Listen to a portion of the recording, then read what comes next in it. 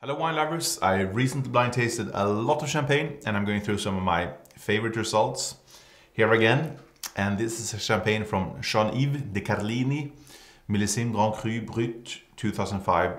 This is coming from the Grand Cru village of Versenay, and it's an equal blend of Pinot Noir and Chardonnay. It's already, the color is indicating some age, golden with a really fine creamy mousseux. We feel some maturity on the nose here, more brown aromas I would say, or like in the direction of nuts, nougat. We have butter, brioche, pastry, but still with a very vivid yellow fruit.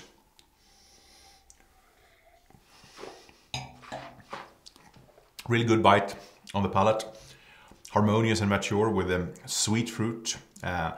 I think this is a moderate dosage, but the ripe fruit gives us a sensation of sweetness with a creamy roundness on the finish. Good length here, very nuanced with an approaching complexity and really fine drinkability already today.